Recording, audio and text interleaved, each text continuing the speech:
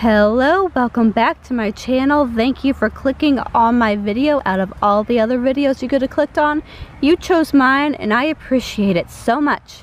However, I would appreciate you more if you subscribed, so go ahead and hit that subscribe button for me. Thank you. I feel so cringy saying that, but I kind of feel like I have to. So welcome back to my porch swing. You know what that means. It's another yard sale haul.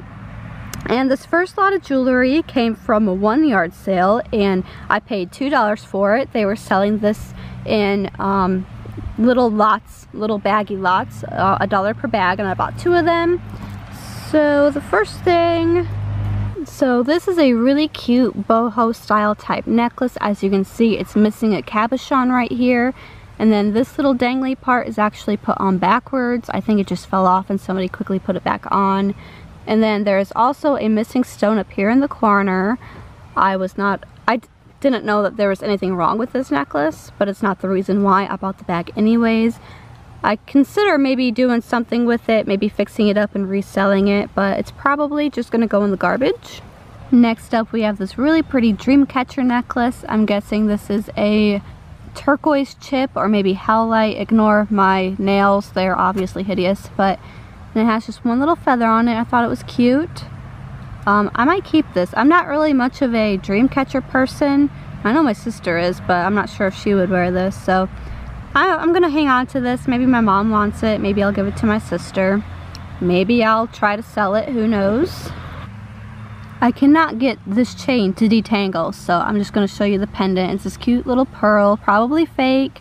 The bail on this makes me think that this might be a vintage piece, but the chain is definitely modern and there's no silver marking on it. I'll have to check it with a magnet to see if it's magnetic or not, but I think it's just a little novelty necklace, a little bit of fashion jewelry. I don't think it's anything vintage. This pendant came on a cord with some beads and I thought it was ugly, so I got rid of the cord and I got rid of the beads and I put it on this chain here, just the silver tone chain. And I think it's hematite, or it's trying to be hematite, but you see there's these little imperfections in here, so I'm not really sure what this is. I'll try to sell it at a yard sale if I ever actually have one this year. I'm so lazy, I really don't want to do a yard sale. This necklace is really pretty. I think it's just fashion jewelry. I don't think it's worth anything. It's got this red colored stone, possibly plastic. I think it's plastic, but this is really pretty and I'm going to try to resell this because it is pretty. There's no markings on it at all, so I don't think it's silver, but I'm sure somebody would really like it. I am not a cross necklace type person. I do have some, but it's not my style. Here is another cross necklace, and this one is really dainty.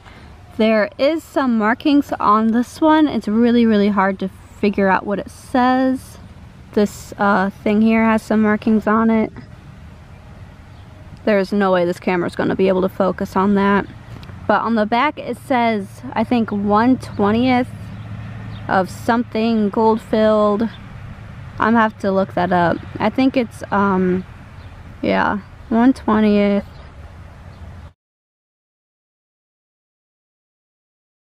14 karat of something. I'll have to look back when I'm editing this to figure out what that says, but this is a really sweet necklace. I could probably get a couple of dollars out of it. And here we have this hematite necklace, or possibly faux hematite, it's hard to say. But it's a big clunky key with a cute little heart in the middle of it.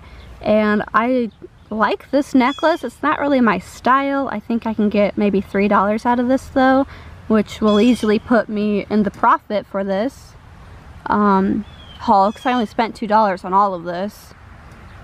But this is the reason I bought the bag, this particular bag. There were 2 bags, and this next necklace is the reason I bought the other bag. And the only reason I bought it is because this was purple. I had no idea that this was going to be vintage, but it is.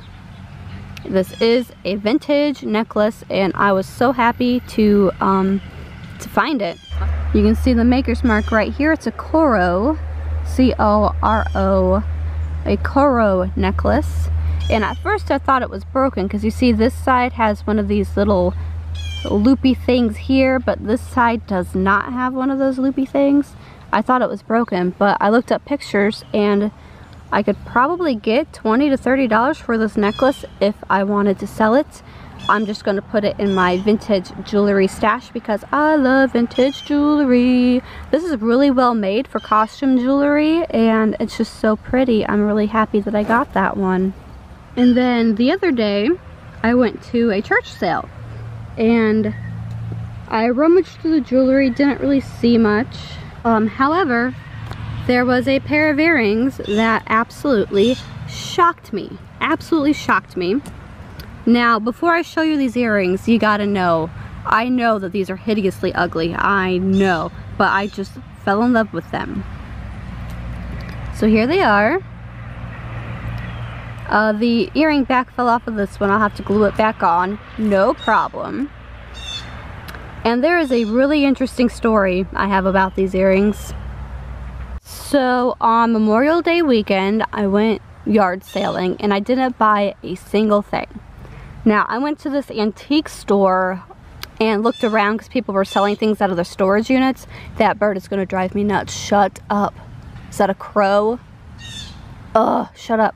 So the antique store had a bunch of people selling things out of their storage units. And there was this one place, I think it was a house actually. Yeah, it was a house that was having a yard sale right across the street. And they had a ton of vintage jewelry. It was beautiful. But the prices were too high. If I'm scoring vintage jewelry, I'm only paying a few bucks per piece. I'm not paying $5, $10, $15, $20 for vintage jewelry. It's just not going to happen. Because most of it's costume, it's not going to be worth anything. So I don't want to spend too much money. And these earrings, these same exact earrings, were there. And I fell in love with them. I just thought they were the coolest looking things. They're really lightweight. They're not heavy at all. They look like they're made out of clay or something. I have no idea what this material is, but they're really lightweight. And I didn't buy them. I left them there. I didn't buy a single thing on Memorial Day weekend at any yard sale. And I looked through the jewelry at the church sale. And I didn't see anything, and then I remembered that I didn't look at the end of the table because that's where my daughter was standing and I was kind of in the middle looking at things. So there are these two plastic little trays, like tackle boxes type things, and I picked one up, looked through it. There's some vintage stuff in there, but nothing I liked.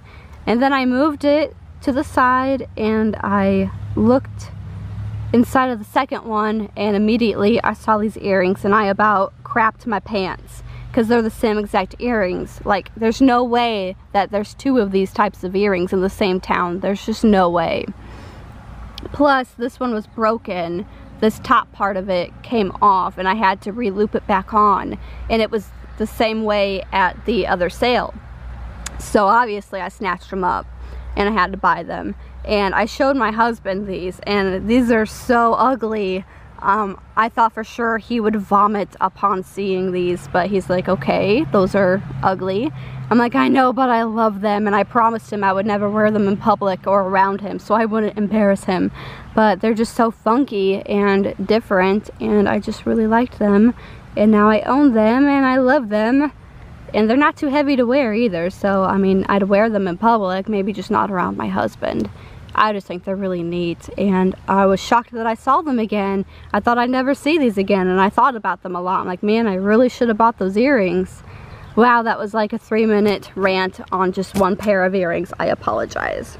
Next up, I have this beautiful vintage necklace, and you can see all of the stones and all of the little pearl cabochons are intact. And these are Aurora Borealis stones, so people really like to collect that type of jewelry that is vintage.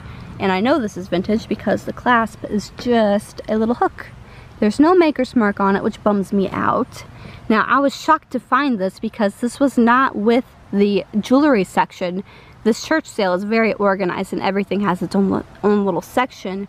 And this was in like the toy section for kids. It was mixed in with a bunch of like Mardi Gras plastic beads and a bunch of other stuff. And I'm so glad I went through it because there's a lot of really neat stuff in there. And there's no maker's mark, and the gold tone is kind of worn off of this part of the chain, But again, it's vintage, it's funky, it's gaudy, and this is just the stuff that I really like to collect. This bracelet was also in that bin of like the Mardi Gras beads and stuff. And since this has a safety chain, I mean it's broken, but it does have a safety chain on it, it made me think it could be worth something. Usually safety chains are put on like real gold. I don't think this is real gold, but it isn't magnetic, so it might be like gold-plated silver. It's not marked whether it's silver or not, but I was able to make out half of the maker's mark, which is right here. And I couldn't make out the whole thing, but I did make out the word Davis & Co. I might be holding this upside down. Yes, I am. Right there you can see it says Davis & Co. And I couldn't make out the other part, but I figured that was enough to be able to search up the maker's mark. And I did. I think it's called Whiting and Davis Co. Whiting. And I could probably resell this for $15 to $30. It's not, I couldn't find the same exact one online, but I found a lot from this company, and some of it's really expensive, and some of it is just kind of costume jewelry, you know. But this one is kind of plain compared to the other ones. The ones online had like floral engravings in it and stuff like that, and I know I don't like gold jewelry, but just because I saw the word Davis Co., I figured, and it has a safety chain, I figured I would try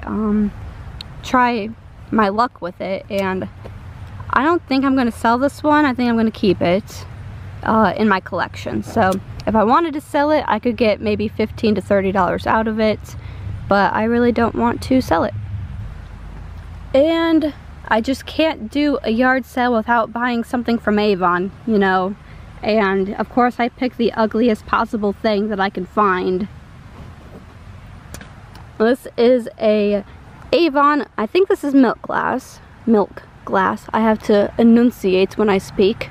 And this is Compote Cologne in the scent Moonwind. I believe this is from 1972, I think. And it's just weird. It's like a fruit bowl, and there's grapes on the side. There's like little men around the edge here with like a bow and arrow, little archery dudes. And then these, I can't figure out what these are. I think they look like tomatoes, but then some of them look kind of like eggplants, like this one. Like tomatoes, eggplants, and grapes? What? But there is a little bit of damage on the cap. There's some chipping of the coating from it. I don't know, this is a big piece too. I usually like buying smaller pieces because I have nowhere to store this. I have no idea why I bought this, but here it is. I bought it. I might do an Avon collection video in the future. So thanks for watching. Please subscribe and stay tuned for more videos. Let me know which piece is your favorite. Do you love the ugly earrings as much as I do, or do you prefer the hematite key heart necklace? Let me know in the comments. Thanks for watching. See you later. Bye.